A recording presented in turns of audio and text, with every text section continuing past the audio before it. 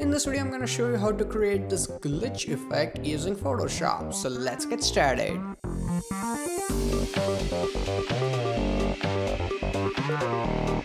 Hey, what's up guys, Dhruval here, and as you can see, this is the final output, and let's look at the original picture. So this is the original and this is the final effect. As you can see, we have this really cool stripes effect going on, some color effect. Also, I'm going to show you how to create this lining we normally see in old televisions.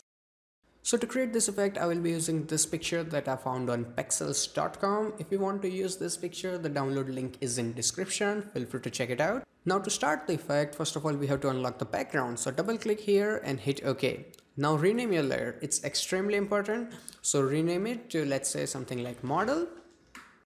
Now we have to create a blank layer. So for that, go and click here and your blank layer, put it under model and turn off eye of the model so you can see the background. Now go and select the paint bucket and here make sure you have white color, go and fill it. Now I'm gonna turn back my model layer on and activate, so we have this white background as backdrop.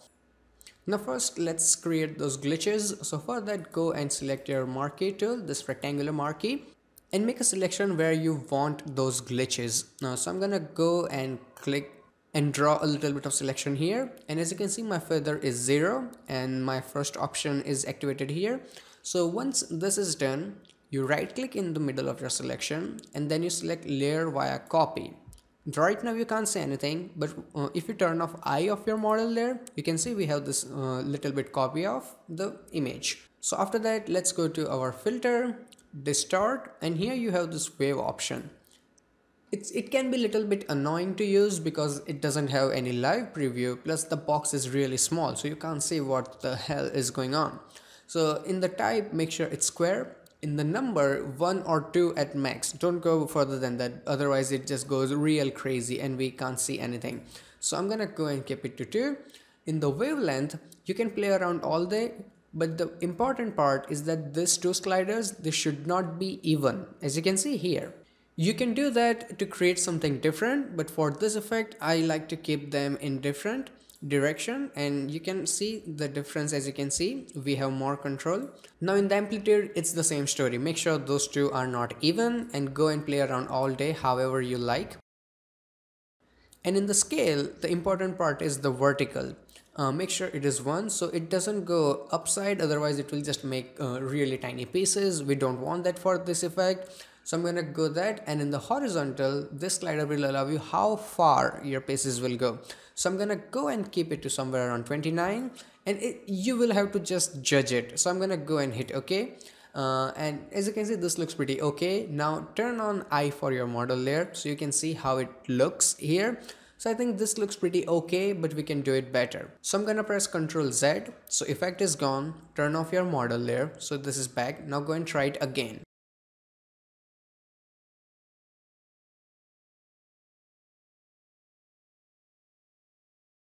Now as you can see, it took me 3 or 4 different tries to get the effect that I needed, and don't worry because this is the only part that requires a lot of trial and error, but once you get through it, you are good.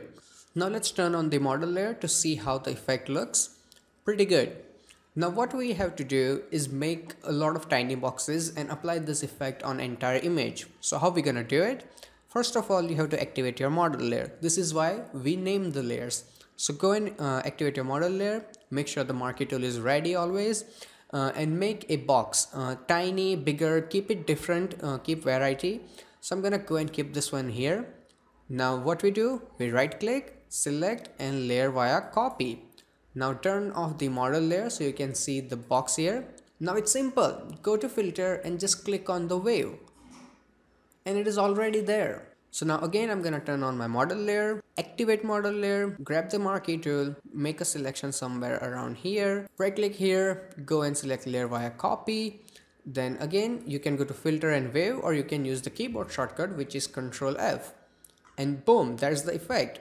So one last time, select your model layer, go and select the marquee tool, make a selection, something like this, right click here, select layer via copy. So you have a different copy here, then go to your filter and wave. It's easy as that. So I'm gonna go and make 3 or 4 different layers.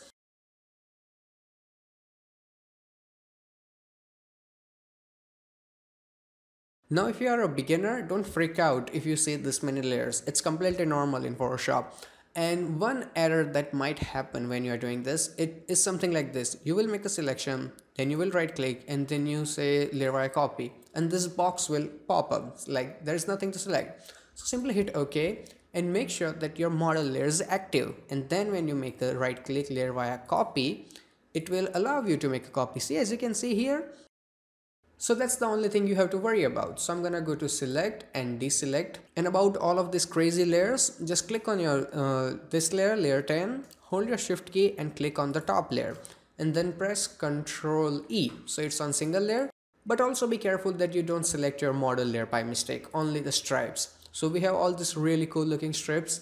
Now let's give them some color effects. So for that, let's just name it stripe, and I'm gonna make a copy of it. So press Ctrl J. After that, you right click here and you go to blending options, and here you have this channels. So first I'm gonna turn off G and B. So we have the cyan color. Hit OK. You might be thinking nothing happened, so I'm gonna show you. Activate your move tool here, then you can use your arrow keys. So I'm gonna use my arrow key to move it to the left side. And if you want a little bit faster, you can also hold your shift key and move it manually, something like this. Now let's make another copy of it. So I'm gonna press Ctrl J. So we have a different copy. This time I'm gonna right click, again blending option. This time I'm gonna turn off R, and only thing that is on is G and B. So we have this really cool red color. Hit OK. Now what we're gonna do, you can use your arrow keys like this, or you can also hold shift key and just move it manually with your mouse. So I'm gonna go and keep this one a little bit here. It's all ready. Now just like the layers, hold your shift key and click here. So all of these three are active. You can also use Control key to manually select everything. Then this time don't merge them, but simply just press Ctrl G. So they are in a group, easy to manage. Now let's say if you think I don't want this effect on this nose and this little bit on this eye. So what you can do is go and apply a layer mask from here and select your brush tool. Now in the brush, make sure your color is black. You right click and make sure hardness is 0% and simply remove where you don't need the effect. So I'm gonna go and remove it a little bit from the eye. I'm gonna keep that little one. And I think this looks pretty cool on this chin here. So don't remove that all. Pretty sweet. Now we're gonna do the same with the model. So what do? We select the model layer, we make a copy of it, press Ctrl J, you right click and you select blending options, and I'm gonna turn off G and B. So we have the cyan, and hit OK. And yes, another important tip, if you want to move with your arrow keys, you have to make sure that this move tool is active. Then you can use your arrow keys to move, or you can move it manually. So I'm gonna go and keep this one a little bit here. So as you can see, now it blends really nice with those strips. Pretty fun. So all the hard work is done. Now let's go and create those television lines. So for that, go and create a new blank layer from here. Select your paint bucket tool, right click, paint bucket, old school paint. So go and fill it the white color, then go to filter, filter gallery. And in the filter gallery, let me zoom out so you can see. Now here in the filter gallery, the style you will select is halftone pattern, and in the my size is 7 and 0, but it's irrelevant because if your image is different, you will need different numbers. So just play with the sliders. And in the pattern type, this is important. So go and make sure it is line. Then go and hit OK. Now I'm gonna go and change its blending mode to soft light. Now as you can see, the effect is right there, but it's way too strong. So what I like to do is first of all go and make the opacity somewhere around like 50%, so it's not too crazy. And then what you can do is right click on your layer and select blending options. And here, as you can see, you have this blend if option. So what you're gonna do is hold your Alt key and option if you are using Apple products. So I'm gonna hold my Alt key and drag the slider a little bit in the middle. It's not very noticeable, but this will show you. So again, for this slider, you hold your Alt key and then you drag it here. So as you can see, now it blends in real good. If I zoom in here and if I turn it on and off, as you can see, it blends in nice. And you can do same for the opposite side, but I don't wanna completely remove it.